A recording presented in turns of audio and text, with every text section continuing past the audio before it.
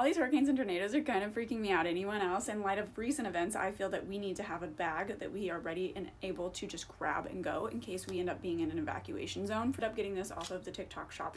This has a compass, it has a light, it has a strobing effect, it has an LED laser, it also has charging capabilities, and it's solar powered. So you can actually charge multiple devices on this. You've got 3 different cords, the wireless capability, input and output capabilities right here. The laser is good for distracting your pets, but it's also good for pointing objects out really, really far away in case you were needing to do that for any reason, shape, or form, you know what I'm saying?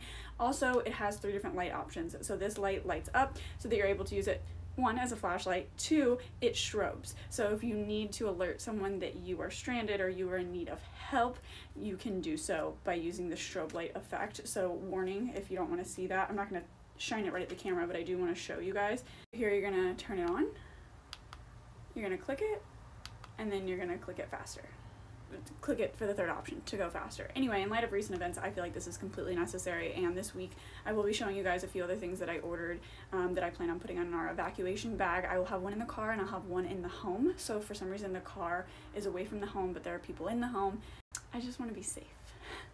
So yeah, this is what I got, and this is why. Did I mention it has a compass? It has a little port where you can hang it up so that it can charge in the sun, and yeah, keep your family safe.